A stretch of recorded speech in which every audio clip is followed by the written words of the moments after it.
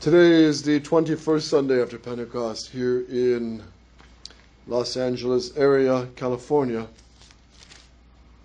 The epistle is the great list of the equipment of a soldier of Christ, taken from St. Paul's letter to the Ephesians, chapter 6.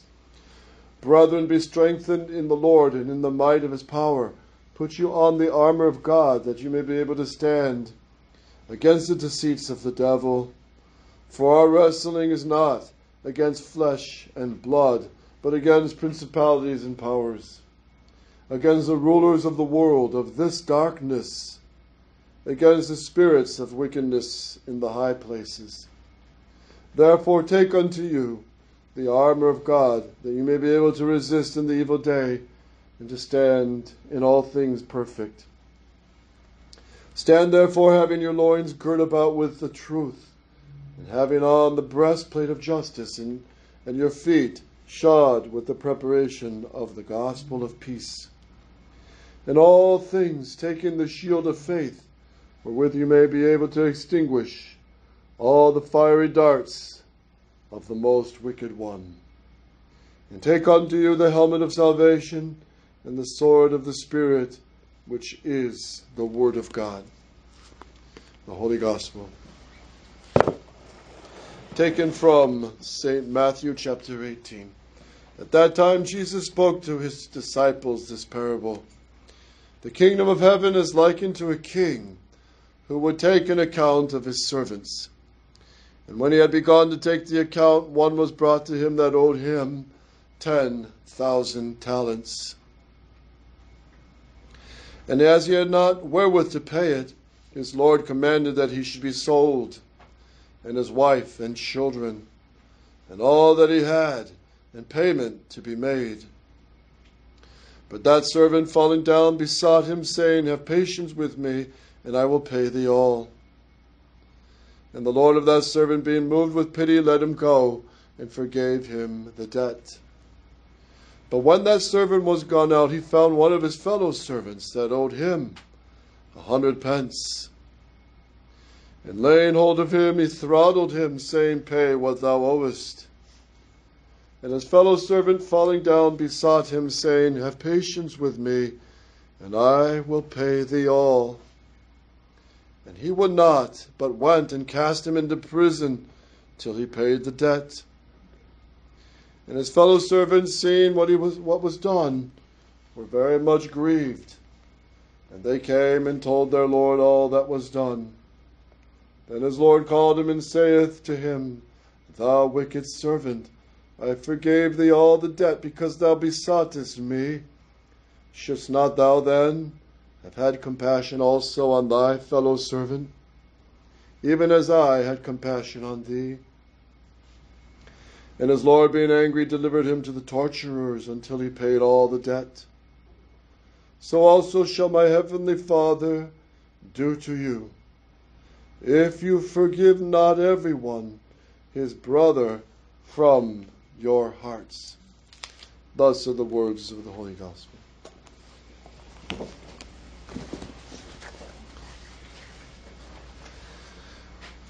In the name of the Father, and of the Son, and the Holy Ghost. Amen.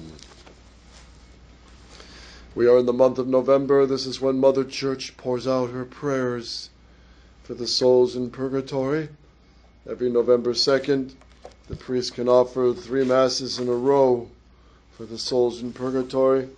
And also these first 8 days of November, you may gain a plenary indulgence for the souls in purgatory by visiting the cemetery, praying for the Pope, praying any prayers at a cemetery. The old way was 6 Our Fathers, 6 Hail Marys, 6 Glory Bees. And then communion on that day. You can make a spiritual communion when you don't have Mass. And then confession 8 days before or after. So during the month of November, try to visit the cemetery, pray for the souls. Remember, you probably have family, relatives, great-grandparents, maybe great-great-great-great-grandparents who are in purgatory. Because purgatory is really a great mercy of God. Because think of it, nothing, says St. John, can come before God that is impure, stained, not even the slightest stain. I mean, even if a soul came before God with the slightest stain, it would be a torture for that person. Because he would never be at peace with God. He would always have this stain that offends God. So, if there was no purgatory, very, very few would get to heaven. Very few. But because of purgatory, souls who die in the state of grace, who may have committed many venial sins and have a lot of dirt and grime on their soul, but not killed by mortal sin, and or mortal sins or a lifetime of mortal sins that have been forgiven, they're truly contrite, yet there's still temporal punishment due to these. Because when we offend the infinite God, it's so serious. It's so serious that there's no way to repair it. And we have this still, even in our modern liberal, everybody's equal world. In the military, there's still somewhat of that rank. If a private talks back and offends his sergeant, he's going to be doing push-ups, laps, and peeling potatoes. If he talks back or is rude to his lieutenant, he's going to have double potatoes, double laps, double push-ups. If he offends the commander-in-chief, he's going to be running all day, peeling potatoes for 2 weeks, and doing push-ups day and night for several days. So the higher the rank, the more serious the punishment. But with God, between the highest authority on earth, the highest secular authority, which would be, in our case, the President of the United States, in the Church, it's the Pope, to offend them would be very serious, because they're the highest authority. Of course, today, they need more prayers, certainly the Pope, to even come back to Catholic tradition and some sanity. That goes for Benedict XVI as well. He's worse of a modernist than Pope Francis. So, if you take even the highest angel, between the highest angel and Almighty God, there's an infinite distance. So to offend God is so grave. There's no way to repair it. But we have a chance to, thanks to God's mercy, and thanks to His merciful creation of purgatory. Because now, because of purgatory, it is a holy and wholesome thought, says the Holy Ghost in the book of Maccabees. It's a holy and so wholesome thought to pray for the dead that they be loosed from their sins. They can be loosed from their sins. They're burning, they got to pay the last penny, as our Lord says in the gospel today.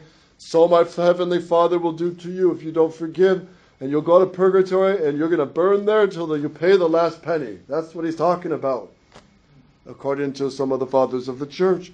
So, but thanks to purgatory, we can, many souls who otherwise wouldn't, will make it to heaven. But purgatory can last a long time. Purgatory can be extremely painful. And I mean painful. There's an account in Poland of a priest two priests, they were friends from the seminary, and they said, whoever dies first, the other must let the other one know where he is.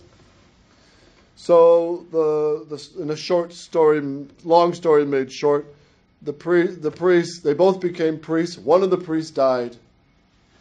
And the other priest kept praying for him, novenas and many masses, 30-day masses, and he had no answer. So he started to doubt the faith. He started to doubt, is there really God? Is there really purgatory? Is there really hell and heaven? So one day he was finishing Mass, he was folding the corporal, and right before folding it, he folded it only once, and a hand came and put his hand on the corporal for a second. And that was what he saw. And the hand burnt through several layers of the cloth. And he knew that was his friend, the priest, who was in purgatory asking prayers.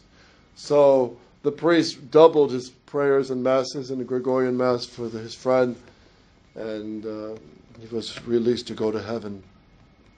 So, ladies, can you, with your iron, just touch one of your towels and put a burn mark, a deep burn mark at one touch?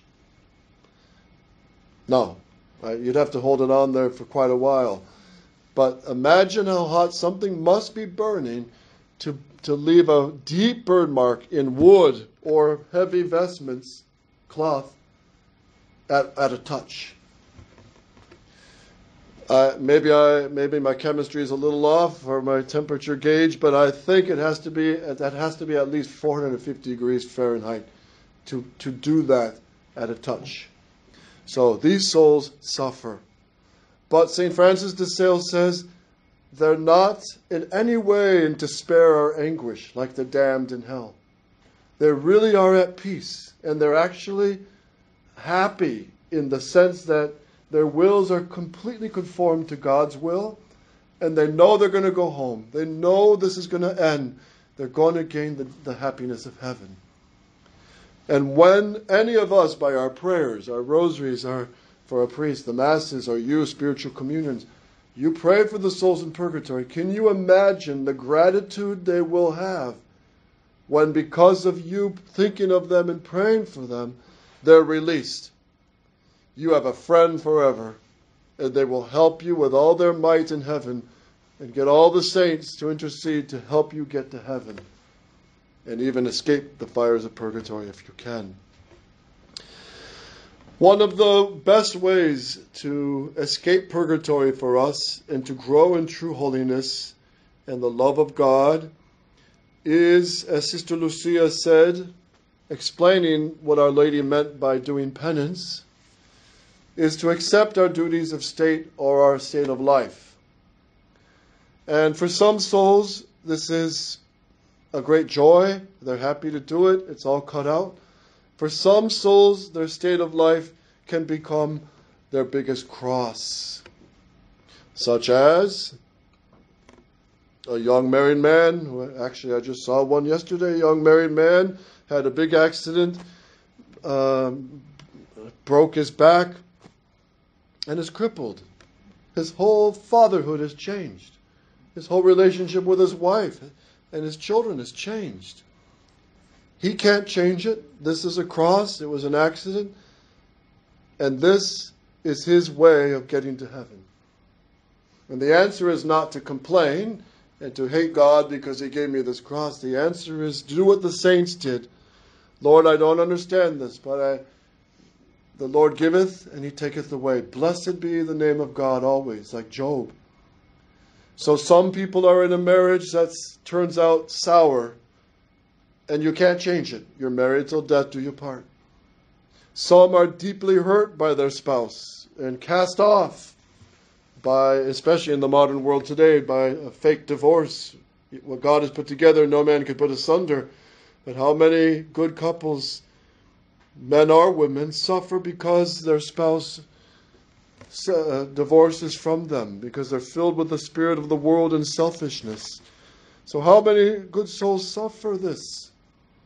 And even in religious life, how many good saints, like Saint Bernadette, was constantly tortured by her superior, constantly tortured and put down and humiliated. But she didn't storm out of there and say, I demand my rights. No, she humbled herself, accepted this heavy cross, and prayed for her superior, and did good to her. Or like St. Elizabeth of Portugal, her husband was a monster, and he messed with other women, and he had other children from other women, and he beat her. And her answer was not, I demand my rights of divorce. No. Her answer was the way of Christ. Pick up your cross and love him in return. She showered him with greater love. She cooked better meals, better desserts. She did everything she could out of love for our Lord, even though he was a despicable man. And I've said this many times, but one day she would often feed the beggars at the door.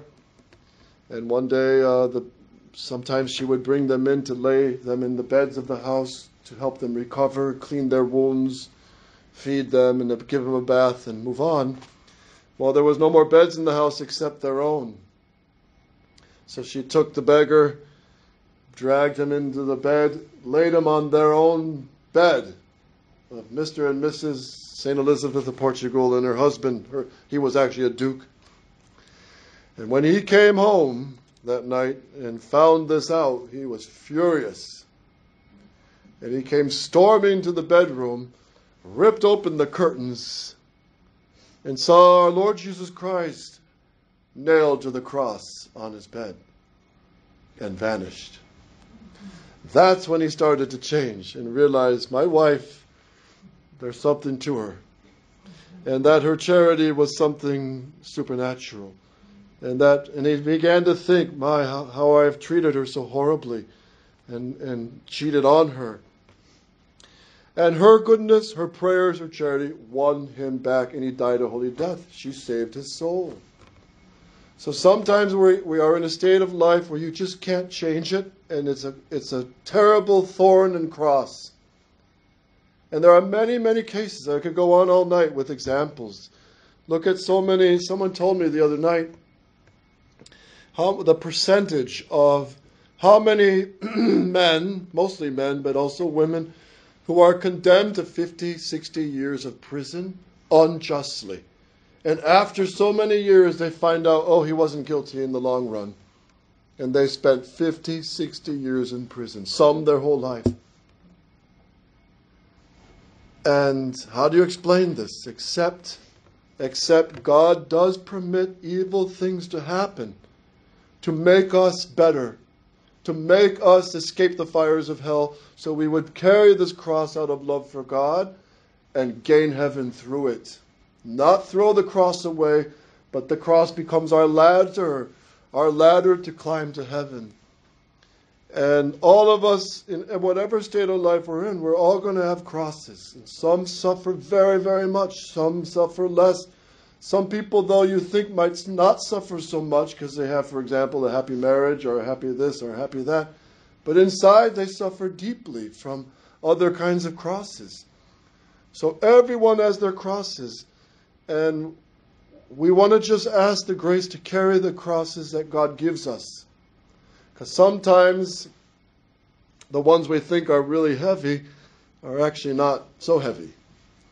Father Cyprian in the monastery would sometimes tell the famous story of a monk who goes to see the cross workshop in the workshop. And all the angels have all the crosses that God commands them to make. And so this monk comes in and he sees this, wow, look at that big, huge cross. Who carried that one? Well, that was St. Bernard. And look at the size of that cross. That was St. Catherine of Siena. She carried that one. And what's that other medium-sized one? Well, that was St. John Berkman. He had a short life, but he carried a big cross. And she went through this monk saw all the crosses, and the angels were explaining to him all the saints that carried them. And many crosses that people were carrying still even on earth now. So after the whole trip and tour of the cross shop, he saw these two little toothpicks on the windowsill. And he said, well, whose crosses are those? And the angel said, those are yours. And it made him think twice. How he complained, how he didn't carry his cross too well, how the grass was always greener on the other side. And it made him think, wow, I'm carrying toothpicks when many are carrying bigger crosses. So let me give another little example from some great monks. These are interesting monks because a lot of these men chose some after an innocent life, some after a life of sin in their youth. They changed in their 20s and became monks, or later 30s. And these monks chose to embrace a freezing life. Listen to this. One of the most colorful of these monks, whose sensitivity brought them to high physical altitudes in search of the suffering, one of these great saints was Saint Bernard de Monjou. Saint Bernard de Monjou, who lived from 1020 to 1081. So right at the part of the early Middle Ages, the ages of the faith, rather. This offspring, St. Bernard, from a rich and aristocratic family of Savoy, in spite of the allure of wealth and the offer of a marriage arranged for him by his father, decided to enter the ranks of the clergy in his native diocese of Aosta. By about the year 1040, the talented individual was already second in command of the diocese. However, when he realized that paganism and nominal Catholicism were still rampant among the Alpine dwellers and in Lombardy, up in the mountains of the Alps, with that restless ardor of the true pastor of souls, he began preaching throughout the region and continued to do so for roughly 40 years, bringing about many conversions. In his diocese, there was an Alpine pass, a pass way up in the mountains that travelers would go through, and they still do today. This pass that connected the valley of Aosta to the Swiss area of the Valais. And the Valais was a great Catholic country before Vatican II smashed it. So this pass in the mountains, whose highest point is at 8,000 feet above sea level, was at times covered in snow about 7 feet deep and with drifts of up to 40 feet. Pilgrims traveling to Rome through the pass were at risk from the heavy snowstorms in winter and the avalanches in spring. So here I am talking to Californians about snow. Well, I grew up in snow, and yes, it can be treacherous. Every year, snowmobilers fall through the ice. Every year, ice fishermen bring their trucks onto the ice, which is fine in the January, February, but March, late March, they start melting. And some of them misjudge the ice and they fall through. And many die every year this way. So winter has its fun and beauty, but it also has its treacherous side to it. And this is what is happening in this pass. So what happens? The enterprising St. Bernard of Montjou, that's Montjou, Montjou, St. Bernard of Montjou decided to do something about this. He built a hospice at what is now known as the Great St. Bernard Pass. And he founded a community of monks dedicated to the care of the travelers. From then on, thanks to this diocesan priest of Aosta, A-O-S-T-A, the fire of Christ-like love blazed amid snow-covered alpine peaks.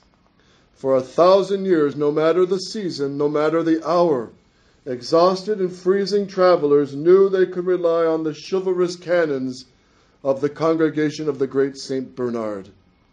Hence the dogs. And you can see paintings of these monks coming out to the mountains with their staff and their hoods on and surrounded by St. Bernard dogs with flasks of fresh wine to warm the travelers, because wine warms the body so they don't freeze to death by hypothermia.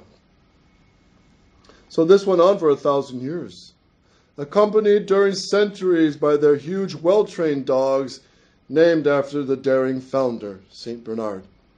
Symbolic of this millennium-old commitment is the fact that the main entrance of the hospice remains unlocked day and night. The self-sacrifice of the youths who knocked at the doors of this congregation of monks in order to dedicate their lives to be Christ's watchmen on the Alpine heights is astounding. These heroes of the Alps lived in a grim building beside a lake, frozen every year, frozen 265 days of the year. Californians don't like to hear that. Where the icy winds of winter do not halt for 8 months of the year. Where for centuries, each winter morning during this holy sacrifice of the Mass, the water to be added to the wine was only brought to the altar from the one heated room of the building immediately before the consecration to avoid the water freezing. Where day after day, no matter how harsh the weather, these monks sent out search parties for travelers in danger and tirelessly cared for the tired, the sick, and all needing shelter.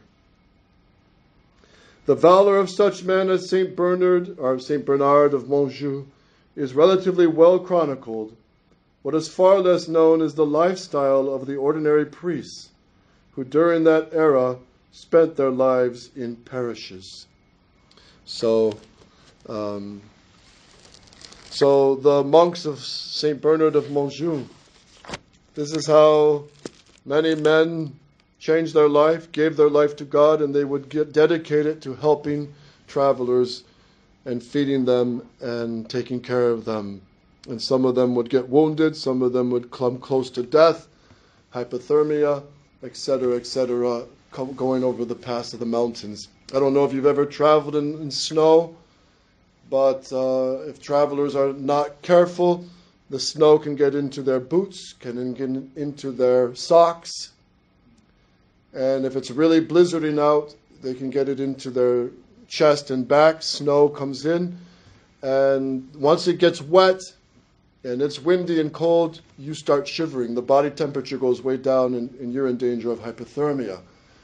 And hypothermia is a cause of death every year. Every year. One 16-year-old football player in Rathdrum Mountain was snowboarding with his friend. They were in T-shirts and their pants because it was warm on the mountain, but once the sun goes down, they're cold. And his friend went to the truck. He was waiting and waiting for his other friend. He didn't come, and he went to find him. His other friend had died. 16-year-old football player, froze to death from hypothermia. So it does happen. So these monks, that was their carrying of their cross every day. And you can bet there was a lot of suffering in such a life, freezing to death, and then dealing with, where there's people, there's problems, of course. So not all the pilgrims were all that friendly either. So just to show an example of these heroic souls who carried their cross every day. And by doing that, you can do it in such a way that when you die, you will go straight to heaven. That's what we want to aim for. To do all out of love for God so that when we do die, we don't have to pass through purgatory. And that's possible by a perfect act of contrition, by an ever-increasing love of God and living in the state of grace always, and a great love and devotion to the Virgin Mary. So let's pray for the souls in purgatory in this month, and let's remember our Lord is merciful, but He's also just, and He will demand that the last penny be paid. So let's try as best we can to diminish and obliterate all venial sins in our life, so we don't commit deliberate venial sins, because these are more serious than we think. And sometimes we Catholics, especially cradle Catholics, take this lightly.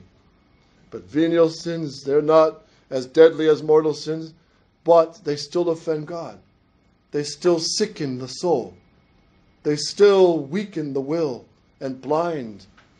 So we want to make war from all mortal sin and against all venial sin, and truly run in the love of God with the armor that St. Paul described today, the sword of the Spirit, girt with the Catholic truth.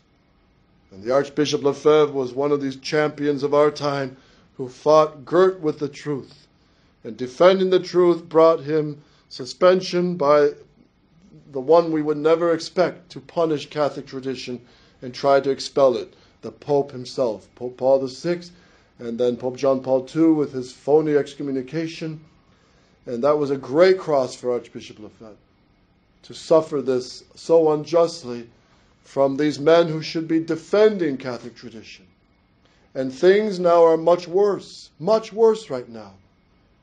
And this is not the time to be seeking agreements with modernist Rome and compromising, but that's already long done since 2012 for the Conciliar SSPX. Pray for them all. It's a frightening step, and the punishment for it is blindness. So do pray for them, especially all the priests, good priests, to wake up and realize the real stand of Archbishop Lefebvre. He always said the greatest danger is to put ourselves under modernist Rome and under these modernist bishops, because by their games and by their policies and negotiations and their giving of crumbs of Latin Mass, they will make you lose the faith and they will crush tradition. And they've been successful with many groups who fell under their false obedience to them. So hold fast to the Catholic faith, little flock. This suffering of our time, this warfare for the faith, is one of our penances. And through this we will gain sanctity in heaven. O Mary, conceived without sin. O Mary, conceived without sin. O Mary, conceived without sin. In the name of the Father, Son, and the Holy Ghost. Amen.